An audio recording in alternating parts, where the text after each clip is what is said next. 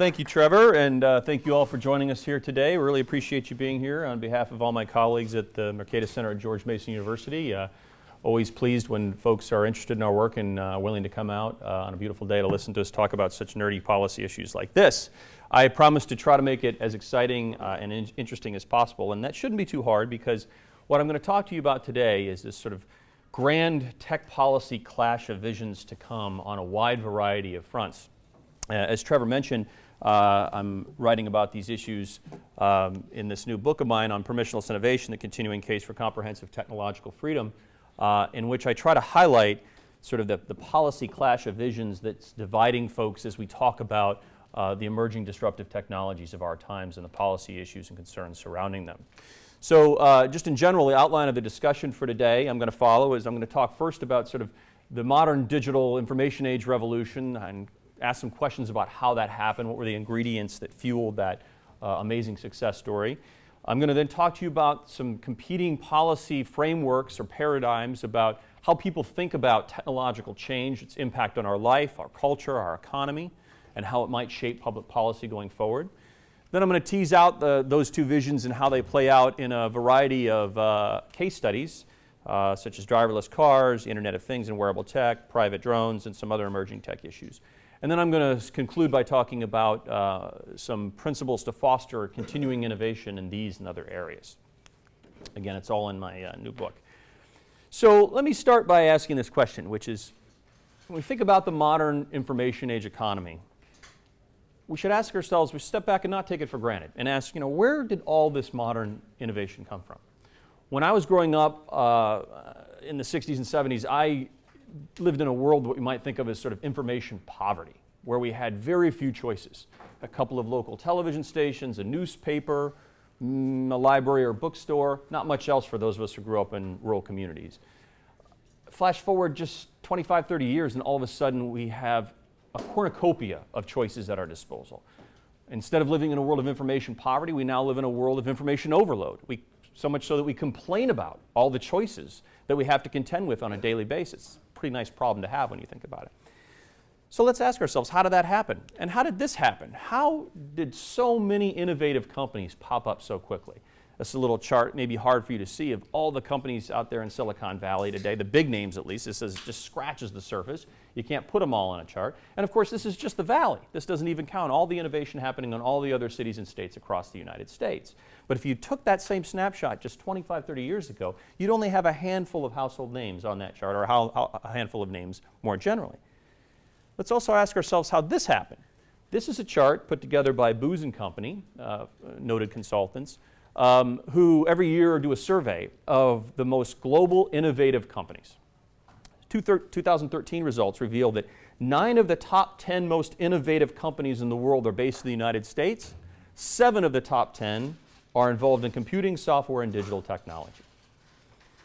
In fact, when I testified in the Senate recently about some information technology policy issues, I asked the question that didn't get me many friends in Europe when I asked, can anybody in the room, in the hearing room, name a leading tech innovator from Europe? It's really hard. And in fact, when you do name them, you say, well, Skype. Well, Skype was acquired by Microsoft. And then after that, it's pretty hard. Rovio, they make Angry Birds, that's cool. But really, the big names are all in the US. Even though a lot of people complain about innovation and competition in the US, we've got a lot of it when it comes to technology policy. And here is a snapshot. I'm sorry I wasn't able to yet reproduce the data on this. This is from Alberto Anetti, who put together a snapshot of global startup valuations in the United States versus Europe. And he just used the biggest names in the US and some of the biggest names in terms of valuations and IPOs in Europe. And there are a couple, Rovio, Skype, Wonga. The valuations in the US, 1.7 trillion. In the EU, 36 billion. That is a pretty remarkable, what economists would call natural real-world experiment that's played out in terms of innovation policy over the past 20, 30 years, whereas we've got it in spades and the Europeans are wondering how to get more of it. How did that happen? So there are a couple of different answers. One could be, well, it has something to do with access to capital. We've got a very healthy VC market here, venture capital market. Of course, that has something to do with policy too.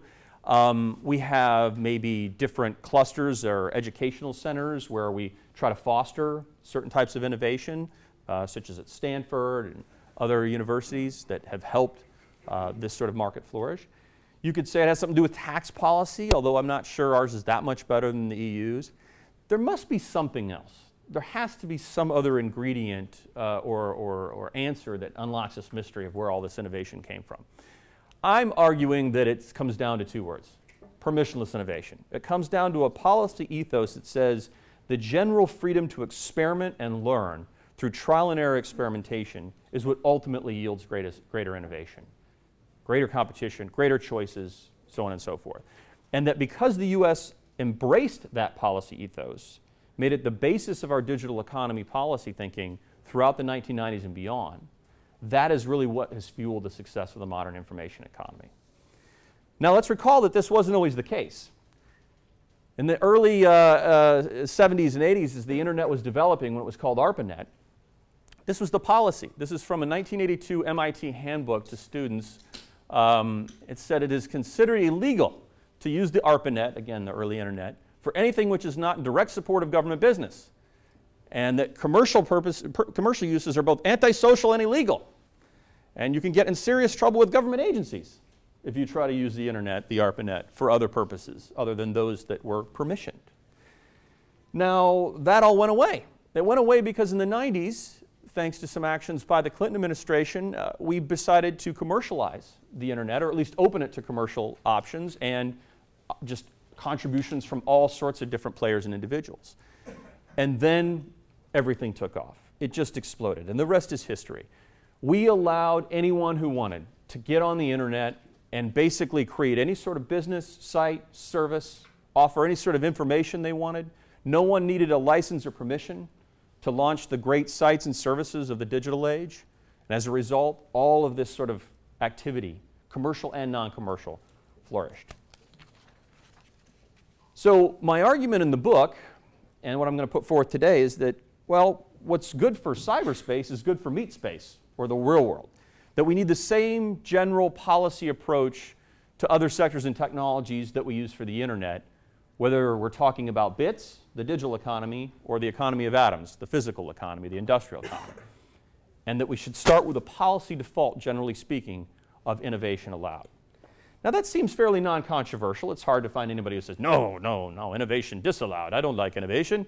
No, the reality is that most people are all in favor of innovation. But there are concerns.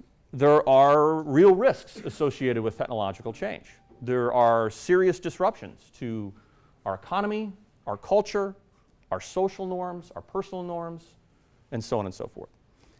This is why some folks still favor what is known as a precautionary principle approach to innovation policy.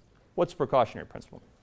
This is the idea that when crafting public policies around new technologies, that we should control or limit these innovations until the creators can prove that those innovations won't bring about any sort of harm.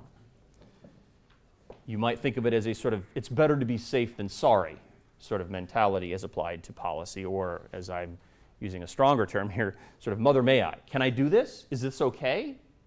You have to ask somebody and then get their permission before you're able to innovate. This is largely what the Europeans have done with a lot of the digital economy. There's a lot of sort of top-down data directives and other sorts of policies governing innovation in the EU that we don't see here in the US that I think helps unlock that mystery of those charts and tables I showed you earlier. Anyway, what are the rationales for sort of precautionary approaches to regulation? They come down to these 5 buckets. Safety, broadly considered, that can be both things like child safety, or it could be other types of safety like physical safety. Security, cybersecurity, digital security, data security. Privacy, which we're going to spend some time talking about.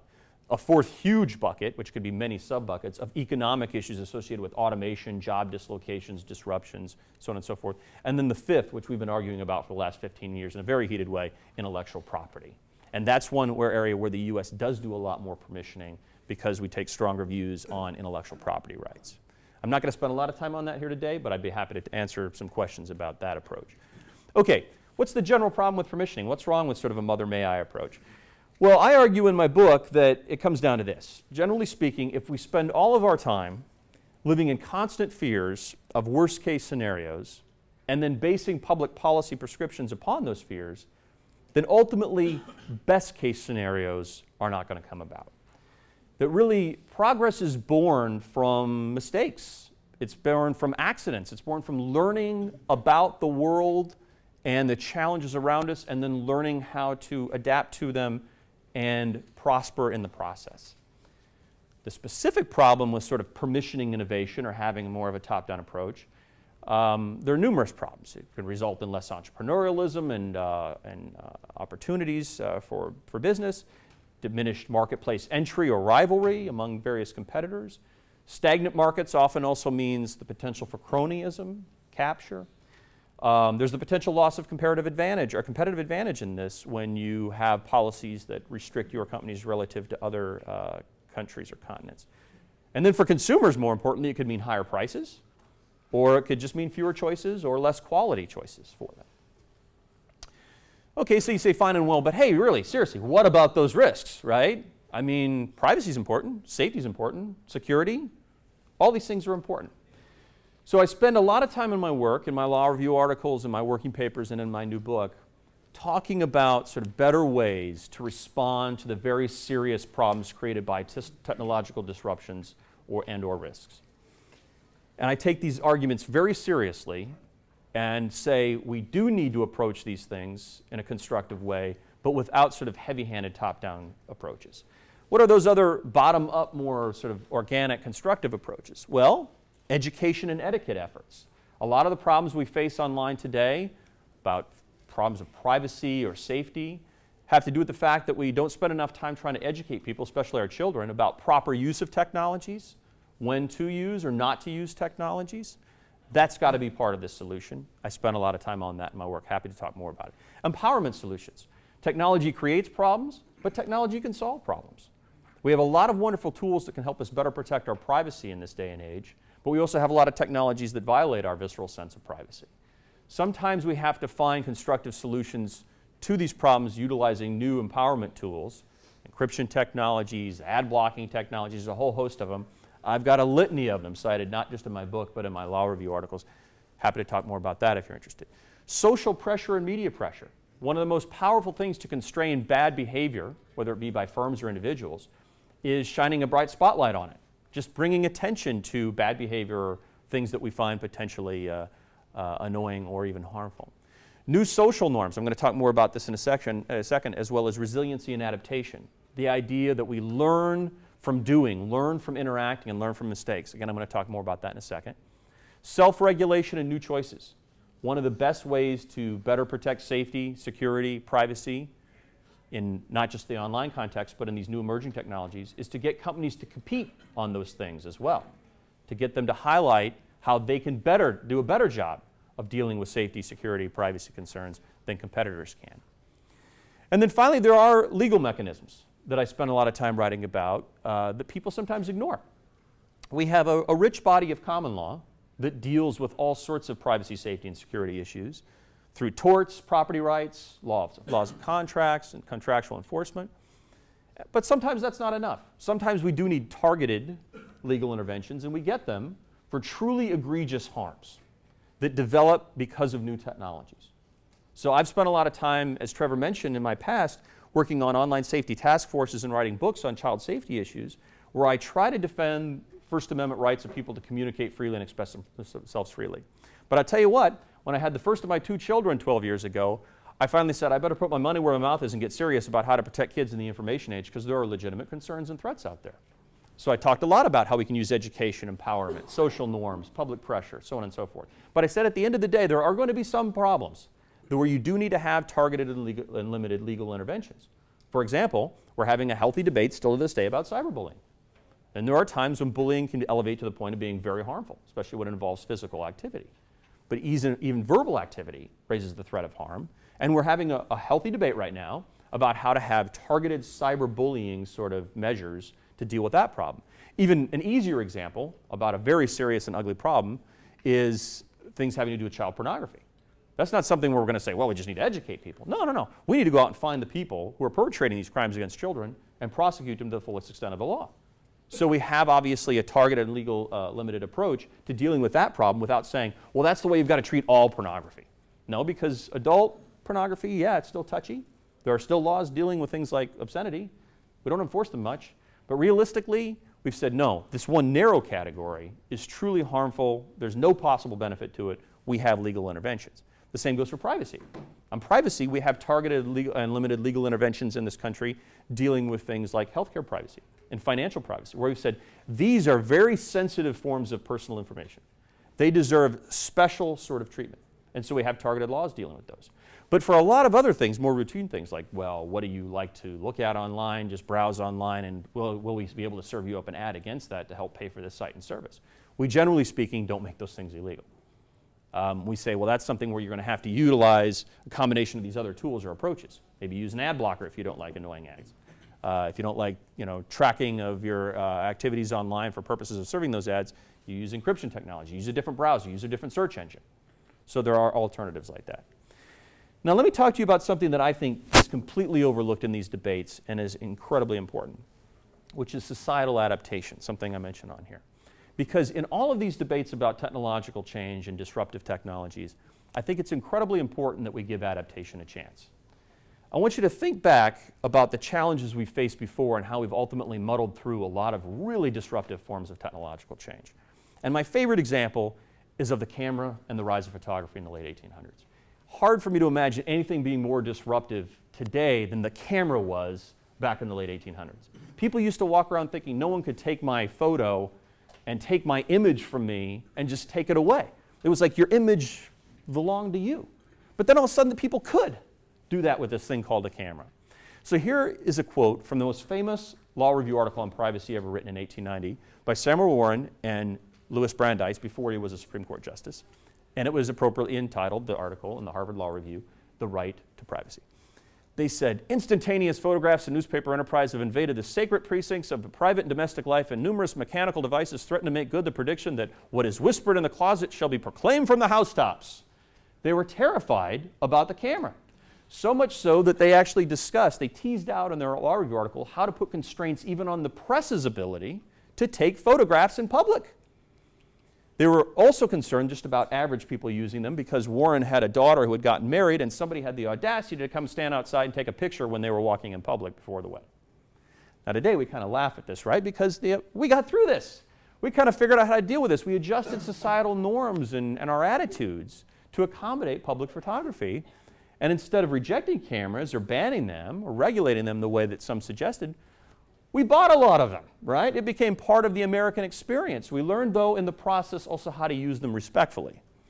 We don't, for example, think it's okay for you to take your camera today, even if your camera is, like I'm sure all of you, like mine, on your phone.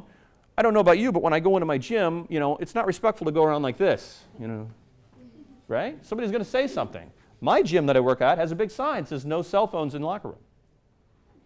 So that's a different kind of social norm imposed by a private entity. We also have rules about when it's appropriate to use phones and cameras in other contexts. Think about how you're bombarded with notices before you sit down at a movie these days about just turning off or muting your cell phone, right? And of course they do that partially also because they don't want people using phones to film anything for IP purposes, but it's also just for the aesthetic of the environment, making sure people aren't talking on their phones or using them. So we sometimes find a way, I use this term muddle through, we find a way to muddle through disruptive technological changes. This is not to say it's easy. It's not to say we should take it lightly. There are serious problems that have arisen in our societies because of cameras. You think about the problems associated with paparazzi. When I was in journalism school in the mid-'80s, I remember taking an ethics class. It was predominantly focused on what to do about all these situations about how people utilize cameras. And it was mostly the press at the time, but today it's just average Joes and Janes and how we use cameras in other contexts. There are hard, legitimate problems. We've developed targeted means of getting at them. Peeping Tom laws and other ways to stop people from utilizing them, or at least discouraging them from utilizing them. Okay, so let me try to put this all together in one chart. This is an image I've used in a couple of review articles and in my book, where I say, think of this as a spectrum. This idea of permissionless innovation versus precautionary principle. And the reality is, I want to be clear, we're almost never here at pure permissionless innovation, and we're very rarely there at pure precautionary principle. We're very rarely out to completely ban a technology or censor things. And we don't always just say, oh, just get over it, right? That's kind of rude to just say you just got to adapt to every new technology. The reality is we find sort of middle solutions. But I always like to say, let's at least try to think about starting here with these bottom-up solutions. How can we use social pressures and norms, learn how to cope, continue to experiment with new things, see how society adapts, and then find ways to use these other strategies.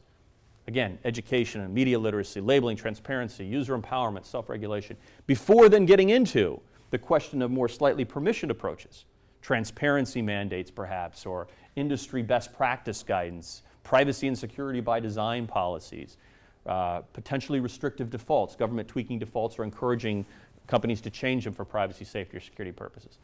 And then, of course, the last resort, which you always be very careful about because of all the costs that I highlighted, of going to the sort of outright prohibition on technologies or technological practices. So that's how I hope we can start to think about some of these emerging technology issues that I want to talk to you about next. So there's so many cool things coming online right now. So many cool gizmos and gadgets. Many of them are essentially coming out of the information age revolution as the internet essentially gets baked into all of our goods and gadgets. So you see the rise of the Internet of Things, when the internet is literally sewn into our own clothes and all of our appliances, and wearable technologies, smart homes, smart cities, smart cars. This is why there's an intersection with robotics. You have autonomous vehicles, smart car technology. It's the subject of my next paper is a big paper on intelligent vehicle technologies and the challenges it creates for society. Private drones, as I'm going to talk about in a minute, and artificial intelligence as well. There's a huge emerging, really interesting intersection between modern information technology and health issues and medical devices. I'm going to talk to you about a couple of these in a moment, including my next, one of my next papers on biohacking. But mobile medical apps, genetic testing issues. Some of this innovation and that innovation driven by 3D printing and additive manufacturing. These issues are going to create huge tensions, again, because they're going to raise more of the old tensions. Privacy, safety, security, economic issues, and IP. Everything that we've faced before, we're going to face by a multiple of 10 in the future. So everything that you've dealt with for your bosses or your committees is going to come before you again and again and again as all of the tensions of the information age move into the industrial world.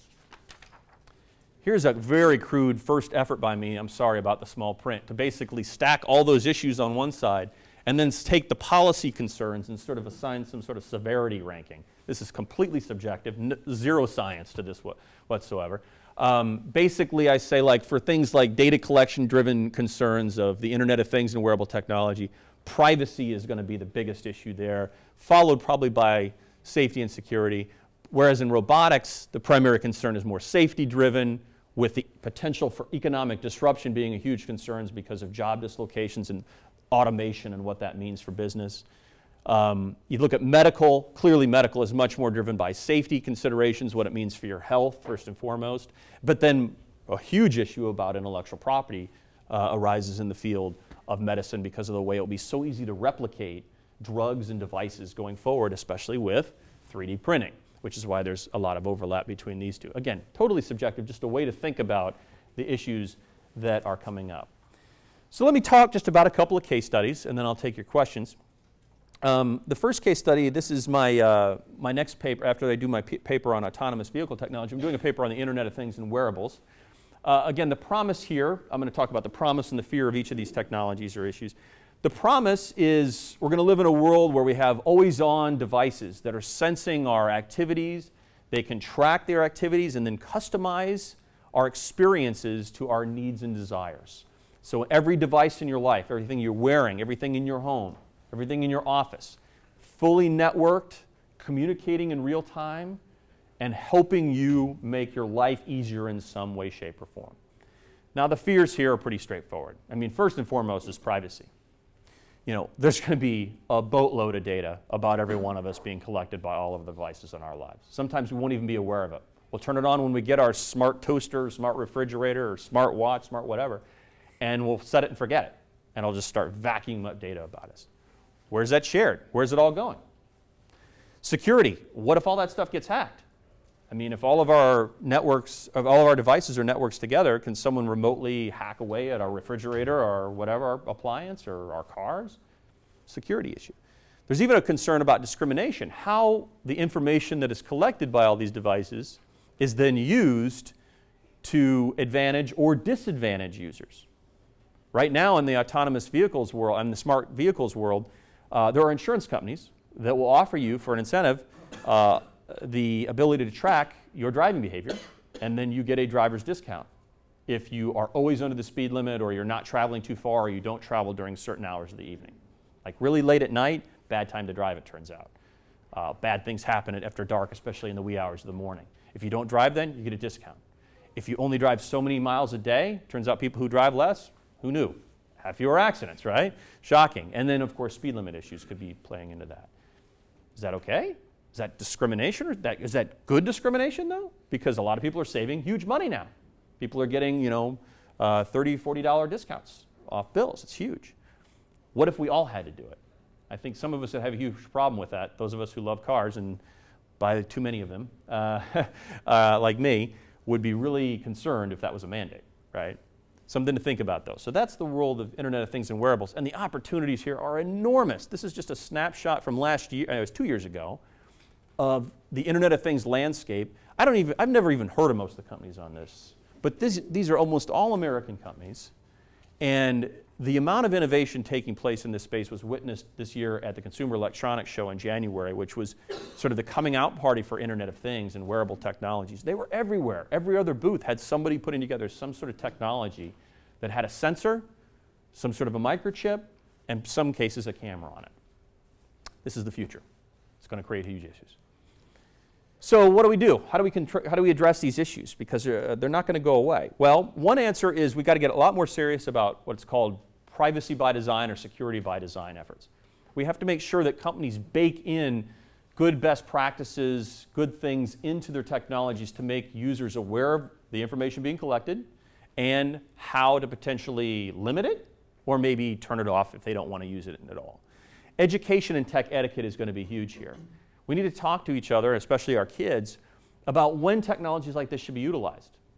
One of the most popular wearable technologies right now is Google Glass. I'm sure many of you have seen it, but maybe even played with it. The more interesting one that a colleague of mine in the office has is called Narrative Clip. It's a little 1-inch by 1-inch camera that affixes to your lapel, or you can wear it as a necklace. It takes, once you automate it to do so, a snapshot of everything you're doing in your life every 30 seconds. At the end of the day, it uploads that entire life log onto the cloud, and you can go back and look what you were doing. It's your daily life. It's your daily life log. Eventually, that'll be video. You can imagine the kind of societal issues this creates. I have a 12-year-old daughter. She's starting to think about boys. I'm starting to be pretty paranoid about it. And I'm thinking, what are boys going to do, filming with dates, my daughter? And then I said, wait a minute. No, my daughter might be using hers, and I'll see that boy, and I can go after him, right? It's like spy versus spy kind of thing. So there can be good and upsides and downsides to these technologies. But we have to talk to kids about when it's even appropriate to be wearing a technology like that. And we need to talk to each other about it. This is already happening in bars and restaurants where people are being told in San Francisco, this is a no glass zone. Do not wear Google Glass in this establishment. Because there's physical altercations developing from people utilizing technologies like this. But eventually, you can only do that right now because you can see people wear Google Glass. In another 2 to 3 years, it's going to be, again, it's going to be the button on my shirt. You wouldn't even notice that right now I'm filming all of you. I'm not. But what do we do? Well, how do we talk to kids or people about that? Like, tell me, are you filming right now? Because when my colleague at the office who has Narrative Clip goes to meetings, he sits down and he says, oh, by the way, I've been filming all this for the last 45 minutes. People are like, what the hell? You can't do that. We're talking about sensitive stuff here. You're going to have policies in the workplace for how to deal with technologies like these. Some of it may be a legal issue, contractually enforced, but a lot of it's going to have to be norm-driven. Social pressure, social sanctions. Again, I give the examples of theaters and locker rooms, how we already are doing this with existing cell phones. We're going to have to find common law adjudication mechanisms. Some of these things will go to court. We're going to fight about them. Again, is it a contractual issue? Are there privacy torts that can handle this? There are certain laws on the books, but there are also certain common law norms that we might be able to use. This is going to be one of the more interesting areas to watch. It's already being heavily, a lot of heavy activity. The Federal Trade Commission, through its Section 5 Unfair and Deceptive Practice Authority, already goes after companies that have truly egregious privacy and data security practices. So if you are developing a technology that is, for example, filming people doing things when it's not supposed to be filming at all, which is a recent case, Well, that's an unfair and deceptive practice in the eyes of the FTC, and you can be slapped with a fine and a 20-year privacy audit, among other things. This is a huge area of enforcement activity. In conjunction with state AGs, attorneys general, we're going to see a lot more going on that front with regards to the Internet of Things. But it's going to be very, very hard to figure out how to do this in a traditional privacy sense where we said, well, we want to give consumers notice and choice, to give them the ability to consent to everything. In a world of always-on technologies like the Internet of Things and wearables, how do you do notice and choice? If I was wearing Google Glass right now or had a narrative clip, would I be walking down the road or through this room and say, do you consent, do you consent, do you consent, do you consent? I can't do that. So what's going to happen is instead we're going to have targeted data use restrictions. We're going to have probably the evolution of privacy by design and security by design policies, as well as some potential government-focused policies that say, no, you can't do really egregiously stupid things with the data you're collecting. We know you're going to vacuum it all up. We don't like that, but it's a reality. And so what law is going to eventually come to do is realize we have to have a narrow class of things where you say, you can't do this. You can't film, for example, somebody in a state of undress in a public restroom and then upload that to the internet. People already, of course, try to do this, in some cases do, but that's a kind of use restriction. You could say, we know you'll be filming, and you might even walk into a bathroom incidentally, but you should either cover that up, or you should hide it, you should turn it off, whatever. And then finally, back to my own point, you know, at the end of the day, law and all the rest can only do so much. There's going to have to be a certain amount of social adaptation. I mean, when I first told my daughter about narrative clip, her first reaction was not the revulsion that many of us have. It was like, cool, when can I get one? Right? A lot of kids already adapted to the idea that they live in this world. Their phones are always on, always with them. You know, it is the equivalent of a piece of wearable technology for them. Okay, so that's that. The second issue I won't spend as much time on is intelligent vehicles. This is pretty straightforward. The promise here is really obviously quite clear. We're talking about 33,000 people who die in automobile-related accidents every year. It's an astonishing number. Luckily, it's been going down now for over a decade. But autonomous vehicle technology, smart car technology just refers to like intelligent gadgetry in your car, but you're still driving. Autonomous vehicle means you're no longer driving that car. You may have seen the new Google car. It doesn't even have a steering wheel. We're talking about a huge reduction in potential fatalities, huge reductions in traffic, obvious environmental benefits. The fear? Well, do robot cars make smart decisions? This is a really wonderful ethical debate going on right now about what's so-called the trolley problem in the world of philosophy. The trolley problem refers to like these scenarios about like if you have a trolley and it's going down a track and it can either go straight and hit another trolley, or it can go to the right, hit somebody, or to the left and go off the bridge and kill you. What do you do? You know, it's like there's no good answer to these things. But what if a robot's making that decision? How do you program it so that the algorithm makes the decision that maximizes life, even maybe at the expense of your own? Hard question. Not sure it's a legal one. Could be, though. Who's liable when accidents happen? That's definitely a legal issue. And this is a huge issue in not just the United States, but every country, because of the world of insurance and liability for automobiles. It's a massive marketplace. Luckily, autonomous vehicles should result in a massive reduction in premiums and insurance concerns, because they'll just be so much safer than we humans at driving these big 2-ton, 3-ton machines. But still, the liability issues are interesting. We'll see how they evolve. Are driverless cars hackable? Can people put together a program, and certainly some jerk will, that tries to take over your car and drive it somewhere off the road? You know, this is a problem, but we shouldn't make too much in it. Remember, go back to my main point. Don't let hypothetical worst-case scenarios discourage you from all the best-case scenarios that could develop. This is a worst-case scenario. Somebody hacking your car to drive it off a bridge.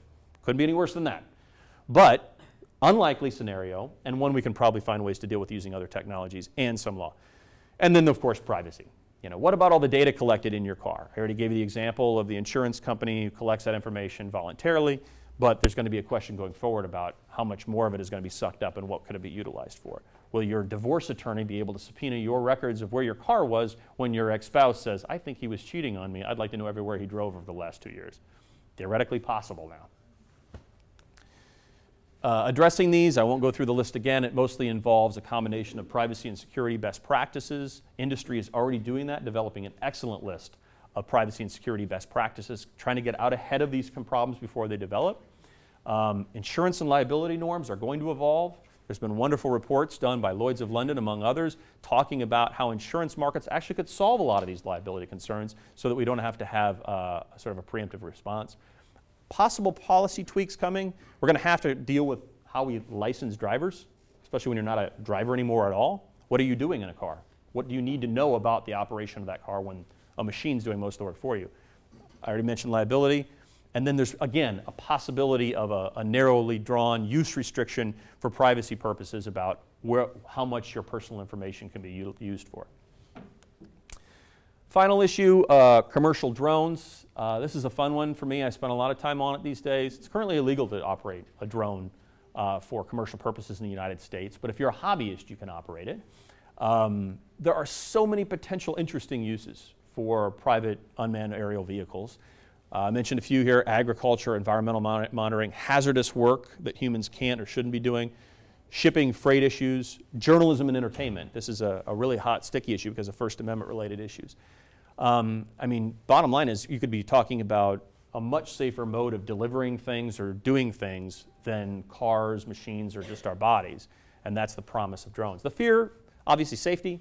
What if they fall from the sky or run into it, the blades whirl around in our head? Bad. Privacy. But monitor our every move, right? That's the concern that people have. Well, not really. I mean, the reality is it's hard for a drone to be always monitoring everybody's moves or even a fleet of them. But theoretically, yeah, they could be used to surveil. They could be used to track people's activities the same way some existing technologies could. Again, we'll have targeted standards, and we already have privacy torts that probably deal with things if it's like a stalking activity. It's probably going to be pretty hard to stalk somebody with a drone. It's more likely you'd do it with like a wearable tech item. But that privacy consideration is nonetheless omnipresent. So I'm not going to go through again the ways to address it. It's basically the same. What about big issues to watch? These are three of my favorite. I should have put robotics on this list as well. But the 3D printing wars are sort of already underway. It's interesting. They started with guns. People 3D printing their own weapons. How do you deal with that? My argument there would be, well, you already have gun laws. It shouldn't be any different for a gun that you print with a 3D printer versus a gun that's manufactured by Remington, Smith & Wesson. So I think existing gun laws deal with that, but there's so many other things that can be 3D printed. In the world of health, there are people now who are 3D printing prosthetics for poor kids in Africa, and the old prosthetics used to cost somewhere between $40,000 to $45,000. People are now printing 3D prosthetic hands and arms for $40. I mean, think about the cost reduction on that. Amazing success stories of how we're utilizing these things. But what happens when you're doing 3D printing of all sorts of other stuff on your body? Or we get into the world of biohacking, which is the topic of my third upcoming paper, the world of embeddables, ingestibles, and biohacking. People are saying, well, anything that I could 3D print or manufacture myself, in theory, I can start doing these things to my body myself. I can hack away at my own body. Some people are already doing this. They're called grinders. And in the world of the grinding community, the biohacking community, you can go to a site like biohackme.com where you can find forums about people who will tell you how to put magnets in your fingers. Why do I want to magnet my finger? I'm going to paper clips all the time. I wouldn't be able to go through an airport detector and can't do an MRI anymore. But hey, you can do cool things if you've got magnets in your fingers. You can actually detect electromagnetic signals or fields, rather. You can utilize them for some types of tasks that may require magnets. I don't know, maybe you just think it's cool for party tricks, right? Let me sliding stuff under a table. Whatever, people do that. People are putting stuff in their skulls now, making so that you can have bone conduction. You can have your phones ring into your skull. You won't hear anything, your little thing in your bone, your head starts buzzing. Now, some of us may find this creepy. There may be a very legitimate safety issue here, but there's a question. Do people have the right to modify their own bodies in this fashion? This is going to be one of the most interesting debates to follow over the next 5 to 10 years. I've argued that it's going to follow something like what we had to fight over reproductive rights in this country. Like, what do you have the right to do with your own body, even if it potentially comes at a harm to you? Interesting thing to watch. A lot of hard questions. Genetic diagnostics, this is something you may have already been following. I don't know how many of you followed the 23andMe fight. Spit in a tube, send it off to a lab. They send you back a genetic report saying you're predisposed to this and that. They thought, well, what's the harm? We're just giving consumers more information about their lives, about their health, about their genetic predispositions to certain issues or diseases. The FDA cracked down on them. Said, no, you can't do this. People could use this information to make really bad decisions. So now there's a huge legal battle going on about this. Well, in the future, it's going to be easier and easier. I mean, my Samsung phone, heart rate monitor. And it can also, when I run it, it's got forget the name of it, not an accelerometer, but a pedometer, whatever the thing that measures your walking, your steps. I used to have a Fitbit for this, but now my phone could do it as I walk. There's something like 10 health-related apps that come embedded in this just from Samsung alone.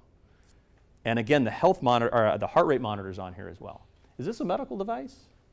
Should the FDA regulate that? I don't know. Right now, it doesn't tell me what to do. It doesn't say, you're about to have a heart attack and die, dude. No, it just says, this is information. Now, I can share that information with others. When I share it with my doctor, how is it a medical device? Still unclear. Hard questions coming, and there's going to be a lot more devices like that going forward. So let me just wrap up with just a few general thoughts. This is sort of the very generic approach I have in the book and in my work about how to think about promoting innovation. Forbearance is an important privacy policy value. First, do no harm. Don't jump to regulate new technology based on worst case scenarios. You heard me just go through a half dozen or maybe more, like, oh, this could happen, that could happen. Ultimately, that kind of stuff drives a lot of policy debates, especially because the press seizes on it and makes that worst case scenario sort of a mountain out of a molehill. But we shouldn't make that the basis for policy. We should forbear until we know there's actual demonstrable harms. That means we need to be patient and also wait and see how individuals and institutions and organizations adapt to these new technologies or what solutions they come up with. Also, policymakers need to have some sense of humility, understand the limit of their own knowledge or even the knowledge of so-called experts to predict the future and the problems that might develop. Obviously, restraint, limit, and target your interventions if they're needed at all after exhausting all of those other options, but restrain from doing so until we absolutely have no choice. And then finally, always constantly be reevaluating policies we put in place in these fields, because the reality is these technologies move so very quickly. We always need to be conducting strict cost-benefit analysis to figure out, do the proposals make sense? Do the old rules still make sense? When the world moves at the pace of Moore's Law, Moore's Law, as most of you know, is the old standard rule of thumb that the power of a microchip doubles about every 2 years and its price falls in half. That has been in place now for like 40 years, no changes, still exponential change. And this means that the fundamental law of the information age, as technology author Larry Downs points out, is the idea of the law of disruption, the idea that technology evolves exponentially while policy evolves incrementally. And that mismatch is what's ultimately driving all of the tensions we've talked about here today. And it's why we always have to be reevaluating our policies we put in place to deal with technological issues to make sure that they make sense. So that does it. I've got some other recommended readings in the packet, and you've also got my, my booklet. Happy to answer any questions you may have about any of these matters or anything else. And again, please read the book. Thank you very much.